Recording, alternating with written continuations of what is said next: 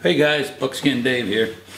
So I started doing spreading some gravel out on the shooting range with my tractor that I just put a new ram on, or rebuilt ram, and blew a hose. So I guess we're going to go ahead and work on this barrel.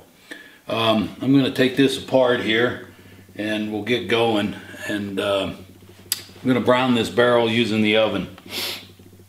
Probably while we're waiting for the barrel to be finished, we'll put one more coat of true oil on the stock, and this thing will be raring to go. So, and you know, I can't believe what a shitty host I've been. I made that video yesterday. It was a long video, 20 minutes or something, and did not shoot a gun once. So I mean, that was terrible, and I will not make that mistake today. So anyway, sit back. I got my coffee here. Grab you a cup of Black Rifle, and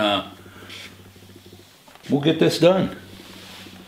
The one thing I like about these rifles is how easy they are to take apart. So first thing that I do is I take out this side plate here, set it aside. That's so you can hammer these pins out. Before I take the pins out, however, I want to take the bottom off, and that's these screws right here. These are such a simple gun, and they're such a strong, I mean, it really was a good military gun of the day, because it was almost impossible to break these things. I mean, I'm sure there was some Marines around back then. So anyway, this comes out. Get that out of the way. Then we pop these pins out, which we can use. Where's that? There it is. Sometimes they need a little tap. 2 pins.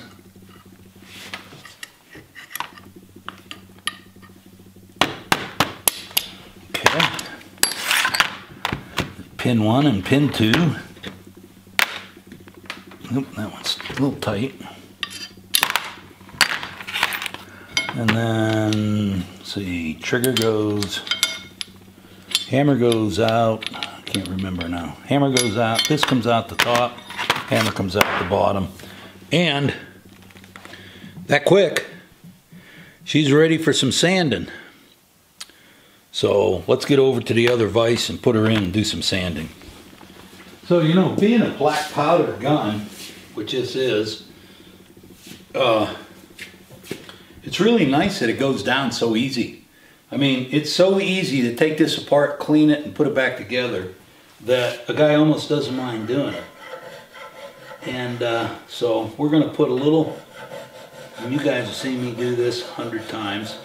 I'm going to do a little bit of draw file on here, because I have some kind of pretty deep scratches. And I'm going to do that all the way out. And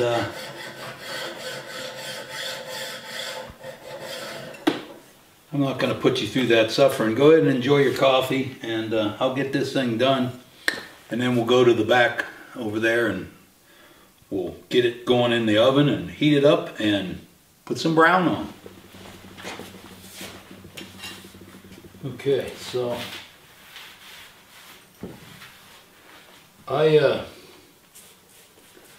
I've been just spraying this stuff before I put it in the oven or do anything with a little bit of simple green.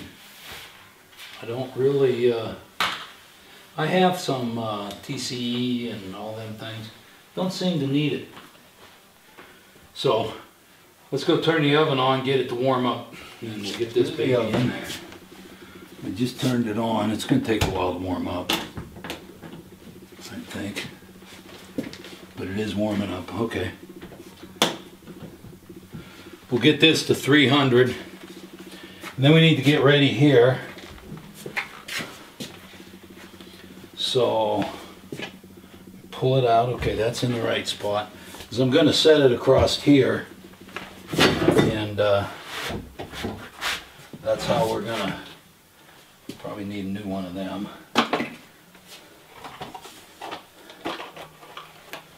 we'll be all ready with our Plum Brown. And then when we wash this one, there we go. We'll get a rag and we'll cart it off with a wet rag, and that will let us see the color. And with the rust process, more so than the blue, you get a little blue inside the barrel, it just blues. As a matter of fact, if I was to blue this, hot blue it, I'd dunk the whole thing. With rust, you don't want that down there, so it's got a wood plug in there. Okay, so we're set here. We gotta let that warm up. How about some trigger time? Let's go make some noise. Okay, Sarah's gonna give her another try. You notice she's shooting off an Idaho shooting bench. So, you can adjust it now? Adjust your sight? Yeah.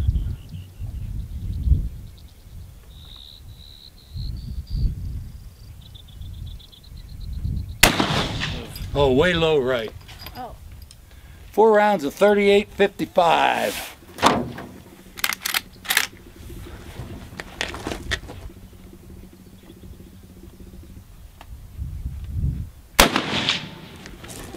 Like I'm not doing much better.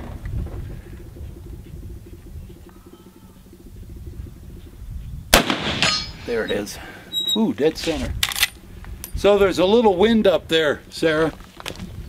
So we're gonna try changing the camera angle from behind and see if she does any better. So have I been low? Yeah, I think the wind's blowing up there, so put it to the left a little, like in the white. Okay.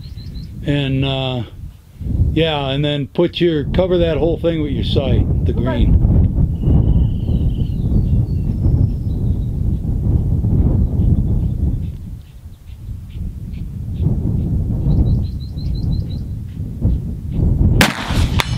Now you got it that time.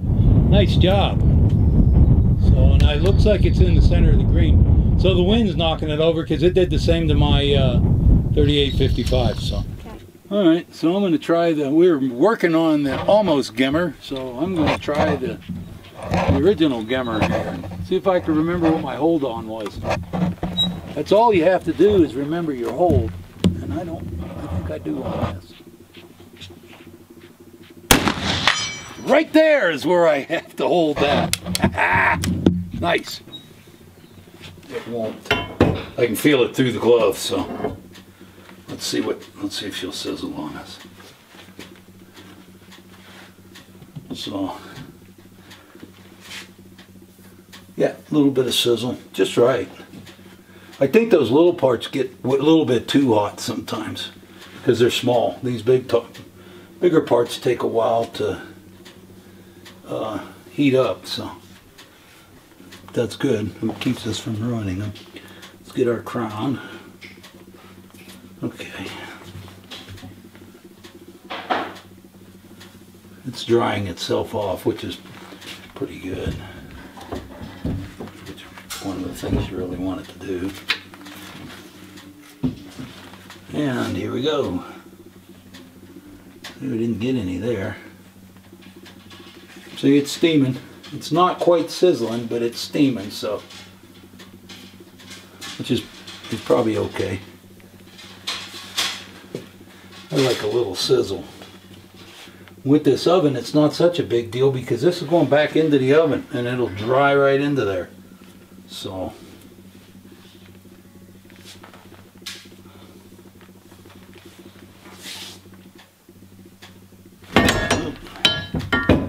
always be ready to catch it. Okay, I think I need just a little more right here. This is going to come out okay. Alright, where was that other spot right there? Okay. Start to come out good. Back in she goes. Oh yeah, we're getting rusty. Alright, so we get this and put it here. Alright.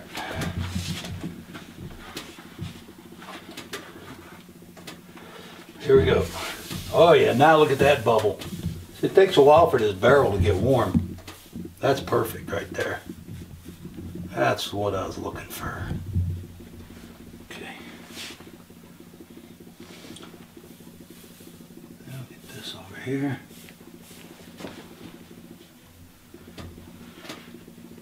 So I didn't draw file the part that's under the wood. And normally I don't anyway. I just sand it a little. But I didn't this time because what I want to do is see what the machine finish that was on this looks like without sanding or draw filing it. So we're going to get to see what that looks like here pretty quick. Hot down here. Now, see, it cools off fast. Try to keep your face out of them fumes and be in a ventilated place.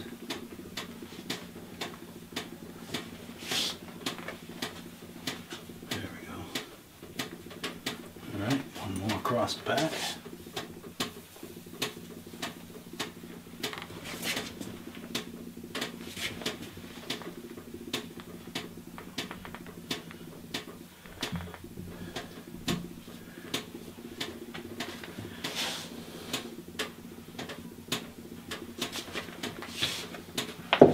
Find it's really interesting how different parts of the barrel get hot faster and then stay hot longer than other parts of the barrel. All right, I think we'll do this one more time, and then we're going to then we'll cart it off and see how dark it is and where we're going to go with it. 300 still. So let's see where we can go with it this time. I want to wash it off this time too and see where we're at, because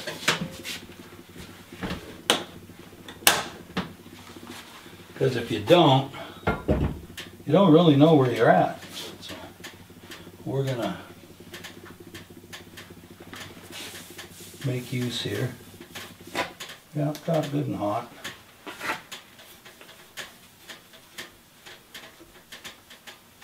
Yep, put that right there. I got my vise just kind of jaws just open a little so it kind of holds this.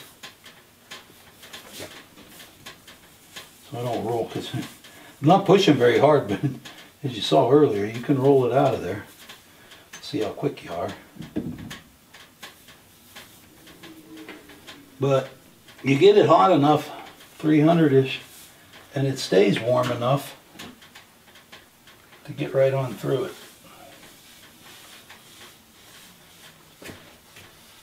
You can see, you even hear it sizzling just a little.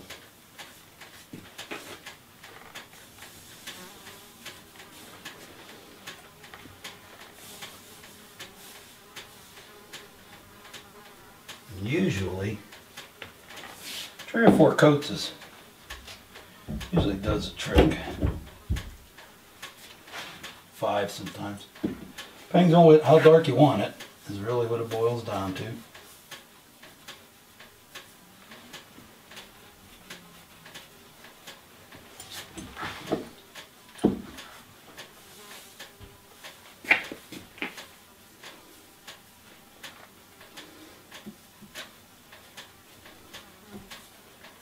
Okay. Alright, so let's put that over there. Let's get our rag and see. See where we're at. Oh, we're pretty dark. So, I don't know if you can see it.